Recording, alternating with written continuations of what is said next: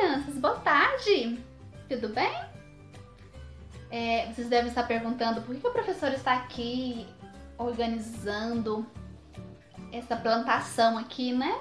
Esse jarro de flores. Agora eu explico para vocês, tá bom? Primeiro, nós vamos olhar aqui a nossa atividade de hoje. Vocês estão bem, não é?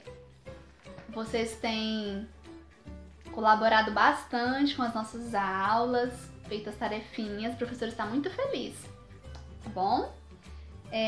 Hoje nós abriremos o nosso livro de experiências na página, olha aqui, 26. Página 2 e 6, 26. E olha aqui o mascote fazendo arte, olha aqui. Ele tá com o seu pincelzinho aqui na mão, olha. Porque ele vai colorir, né? Aqui no diagrama. Diagrama, né? É que essa malha quadriculada. Você viu que aqui nós temos, olha, quadrinhos, né? E nessa atividade de hoje, os quadrinhos serão coloridos e você vai perceber que ele vai se transformar em alguma coisa. O que será, hein? Só que para você colorir, né, esse diagrama, essa malha quadriculada, você precisa olhar a legenda. Olha aqui. Que número é esse? É o número 1. E o quadrinho do número 1, qual é a cor que está nele? Olha, está indicando preto. E o número 2? Que cor que ele está indicando? Amarelo. E aqui embaixo, esse é o número 3. E o quadrinho está sendo indicado com a cor rosa. E aqui embaixo, o número 4, que está indicando o quadrinho verde, tá? Então, vamos começar aqui em cima. Você vai pegar duas cores, preto e amarelo. O professor vai pegar aqui também, ó. Preto e amarelo. Todo número 1 que você encontrar aqui, você vai colorir com preto. Deixa eu procurar então, ó. Ah, aqui tem um.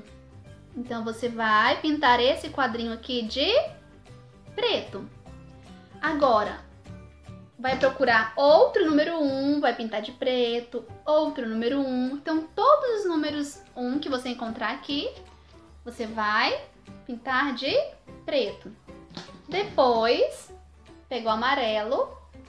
Olha aqui, o número 2, né? Então, você vai procurar o número 2. Todo número 2 que você encontrar, você vai pintar de amarelo. Assim até terminar de colorir essa malha quadriculada aqui. E você vai descobrir o que vai formar esse desenho. Qual desenho é esse? Tá bom?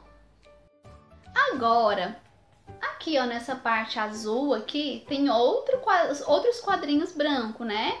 E você vai usar agora rosa e verde. Então você vai pegar as cores rosa e verde. Todo número 3 que você encontrar aqui, você vai pintar de rosa. Então olha aqui, ó. Esse é número 3, vou pintar de rosa. Esse também aqui é 3. Então todo 3 você vai pintar de rosa. Agora o verde. Olha aqui. Todo número 4 que você encontrar, você vai pintar de verde. Vamos lá então, olha aqui, ó. Esse é um 4. Esse aqui também é 4. Então, todos os número 4 você vai pintar com a cor verde. Aqui você pode escolher, tá? Ou lápis de cor, ou giz de cera, ou até tinta com um pincel, de acordo o que o mascote está mostrando aqui, tá bom? Fica a escolha. Então tá bom, eu sei que você fará um lindo trabalho aí com essa atividade, tá? E você deve estar perguntando por que que a professora estava olhando aquelas flores, cuidando daquelas flores. É porque você sabia que lá nas floriculturas, quando chegam flores, essas flores vieram de uma plantação, não é? E também a nossa alimentação, tudo que nós encontramos lá no supermercado, tomate, abóbora, arroz, feijão, tudo vem lá, né, da roça. E os trabalhadores que estão trabalhando na área da colheita, da plantação, eles não pararam nessa quarentena, mesmo com o coronavírus, né? E as lojas, algumas fecharam, algumas fábricas fecharam. E as pessoas que estão trabalhando lá nas roças estão lá, ó, produzindo para a nossa alimentação, porque nós não podemos ficar sem comer, não é? E lembrando que no finalzinho dessa semana seria a nossa festa junina, como nós não iremos, né, ensaiar a nossa dança caipira para a festa junina, porque a festa junina é onde nós reunimos a nossa família, os alunos, né, a escola, e ensaiamos uma dança caipira, né, lá da roça, né, com um vestido bem rodado, lacinho na cabeça, os meninos, né, com uma roupa caipira também, xadrez. Depois a professora vai mostrar fotos para vocês, tá? E seria bem legal a nossa festa junina, mas esse ano nós não participaremos da nossa festa junina, porque nós estamos em casa, né? Cuidando da nossa saúde, né? Contra o Covid-19.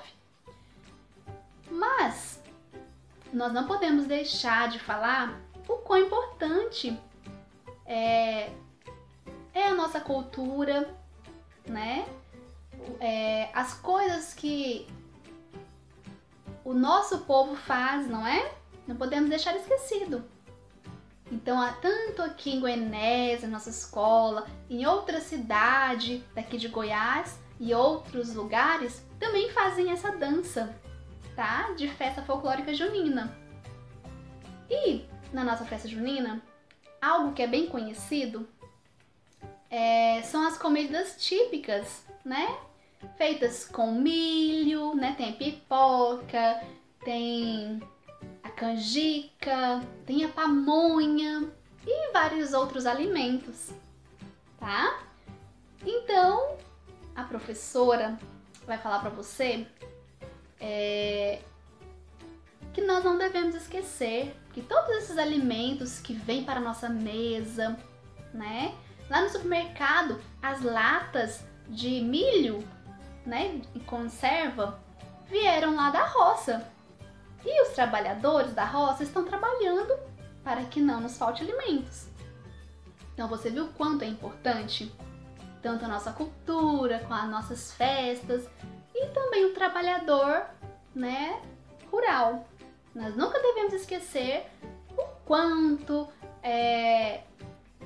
esses trabalhadores são importantes na nossa vida, né? Então a nossa festa junina representa esse momento, né, de festa lá na roça.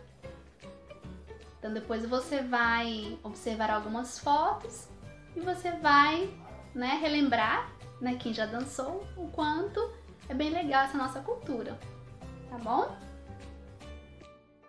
Então, bom trabalho para vocês, um ótimo final de semana, tá? Que vocês tenham momentos muito, muito agradáveis aí com a sua família, tá bom? Beijos Vejo vocês na próxima aula. Tchau, tchau!